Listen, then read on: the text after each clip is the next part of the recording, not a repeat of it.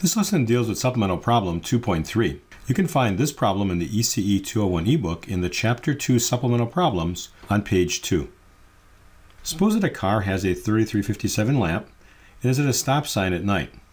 How much energy is consumed by one lamp with your foot on the brake and your foot off the brake for 1 minute?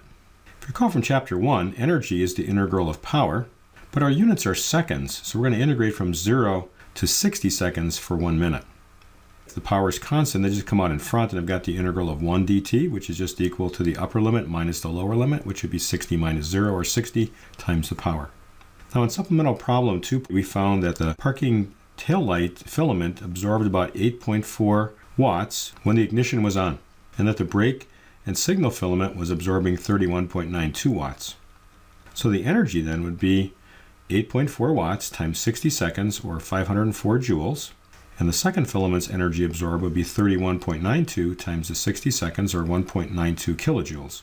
So with the brake off, all we're consuming is just this much energy for this particular light being on for 1 minute. When we put our foot on the brake, we have the parking and taillight filament lit and the braking and signal filament lit.